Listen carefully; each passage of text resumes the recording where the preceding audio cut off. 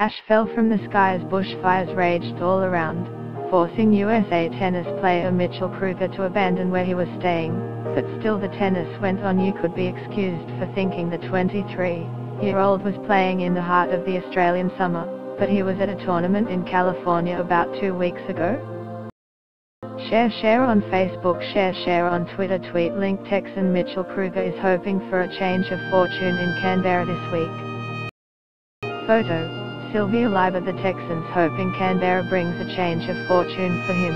No bushfires and also no illness sickness cruelled the world number 184's campaign at the Krueger Challenger in Victoria last week, where he was knocked out in the first round after a sleepless night of vomiting.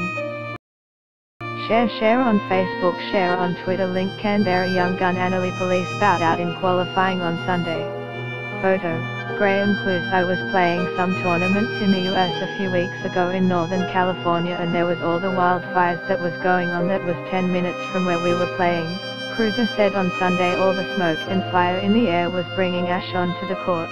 A lot of people had to be evacuated, in particular me and a few other guys who were staying with families in the area, so it was definitely a unique experience. Advertisement: Titan requests code ISHO ALAD push, at spot -300 extension 250, post 3, when it's raining ash on the court and you're still expected to play. Pic twitter.com/3uzlock, Mitchell Krueger, at Mitch_Krueger, October the 10th, 2017. You will now receive updates from Sport Newsletter. Sport Newsletter. Get the latest news and updates emailed straight to your inbox. By submitting your email, you are agreeing to Fairfax Media's terms and conditions and privacy policy.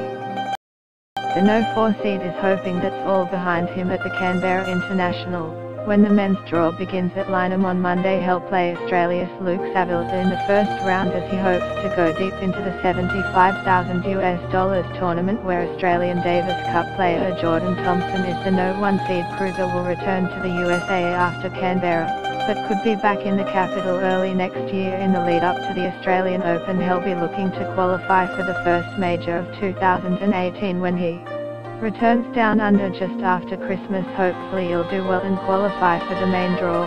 That's definitely the goal for next year, Krueger said. I head back to the US after this week and then head back down here a couple days after Christmas. I could be back in Canberra. It's very possible. Meanwhile, Canberra's Lisa Mays won through to the second round of qualifying in the women's tournament, beating Kelsey Lewis 6-2, 6-3 on Sunday. Wagga's Caitlin Staines beat Tyward Buckler 7-6, 6-1, but Canberra young gun Annalee Police was knocked out by Anne-Marie Metcalf 3-6, 6-2, 6-3. Women's qualifying continues on Monday when the men's main draw begins.